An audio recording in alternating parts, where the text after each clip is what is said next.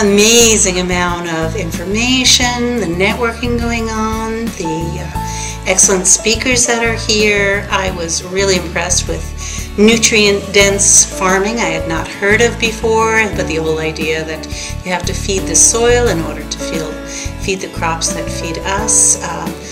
It truly is a holistic viewpoint of everything that's going on, and that combined with the training I'm doing in Maine right now, we're in the middle of a 10-session class, has been phenomenal. Really excellent information. My hat's off to holistic management.